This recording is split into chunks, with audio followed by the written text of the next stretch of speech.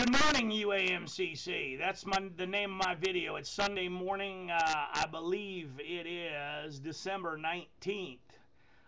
This is what I'm here to discuss about the UAMCC today.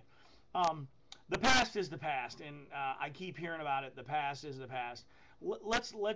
That's right. Let's leave the past in the past. Here's the things about the past that were positive. The UAMCC launched to about 160 members. Today, it probably has less than 50. We don't even know because those statistics haven't been put out there.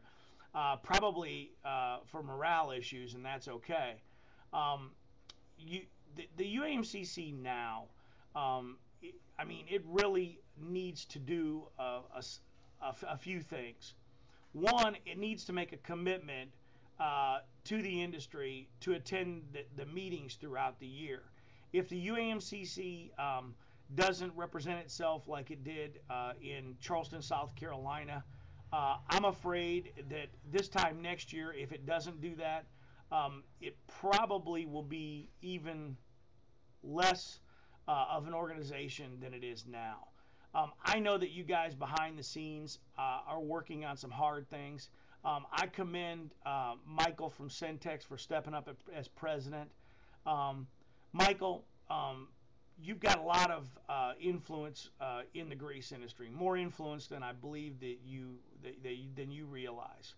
One thing about it is the UAMCC is not a pressure washing organization. Some people want to believe that it is. It was founded and never started as a pressure washing organization.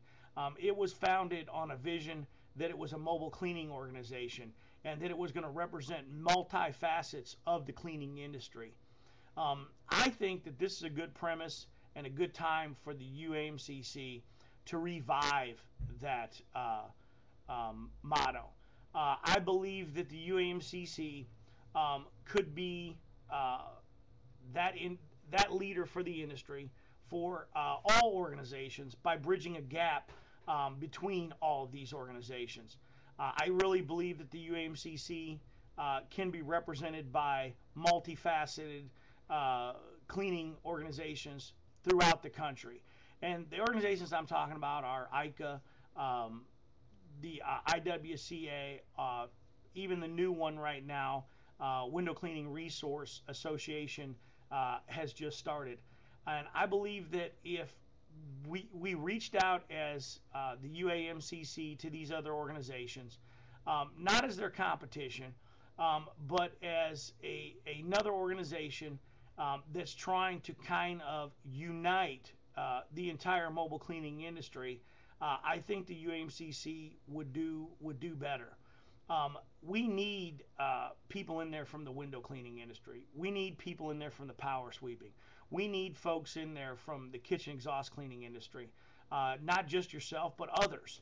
Of course, we've got guys in there from the pressure cleaning industry. And all these guys are listening to these videos now and going, what are you talking about, Ron? What do we need these landscapers? And yes, even the landscaping industry. Mobile cleaning contractors. The last time I checked at what the UAMCC acronym stood for, it was United Mobile Cleaning Contractors. And that's exactly what the UAMCC should be. We need to stop focusing on the shortcomings and the things that are not happening, but embrace the idea that we can get people from different avenues of the mobile cleaning industry involved in this industry and get them on board. And I'm telling you that I can see the UAMCC in 5 years not extincting the IWCA or WCRA. I think that they could be working with them to possibly unite all these associations to have a clear voice for the entire industry and basically represent and pull together contractors, because in numbers we are stronger. In all these different facets of the industry, there's just not enough numbers to sustain a real strong powerhouse organization. The strongest one we have is the kitchen exhaust cleaning organization. And I mean, I don't want to downplay it. It's impressive of what they've done. Tim Shaw and those guys over there. I don't know what the new guys are going to do, but they did great things in the last 5 years. Nelson Dilg did great things with that organization in the last 5 years. I hope that they stay on an upward tone, and I hope that this new change for them is not a downhill slide. But certainly, it's an opportunity for the UAMCC to embrace these organizations, let's say, invite them, have them be a part of the association, and get some of these other contractors involved. If these associations don't want to be involved with it, fine. Get the contractors involved. Let's get this United Mobile Cleaning Association started and get it really going in the direction of multiple contractors from the mobile cleaning industry.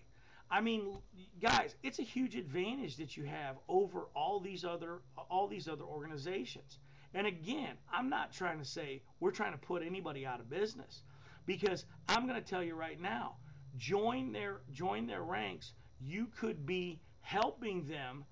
IWCA by far has some of the best safety stuff in the industry for cleaners, some of the best.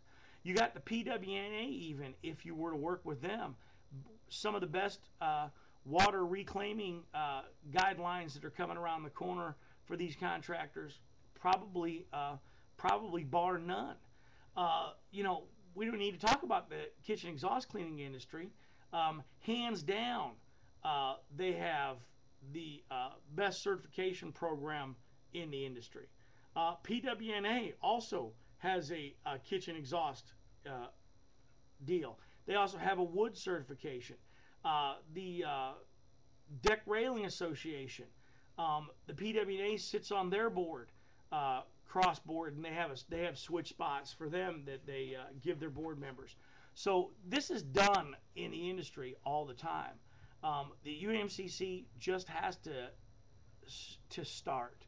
They have to start somewhere, and I know that these guys, I don't want to downplay it, you know, Trevor Steele, the young guy, great guy, doing good things for the industry. John Orr, man, heart of gold.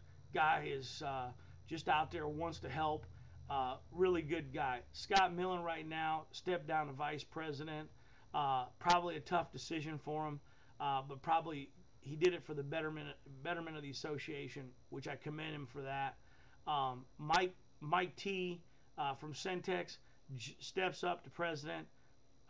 Good guy, smart guy, been around the kitchen exhaust industry, knows the game, probably the most experienced veteran at the UAMCC right at this moment, and probably couldn't be the better guy to be in position to try to take this org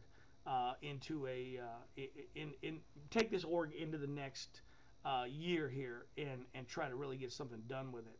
I'm not begging, I'm not pleading. I just wanted to address this today. It was on my mind.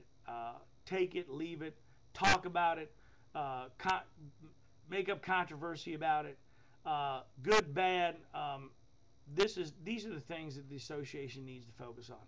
Some people are going to say, no, we need to just get to the basics of things and get members.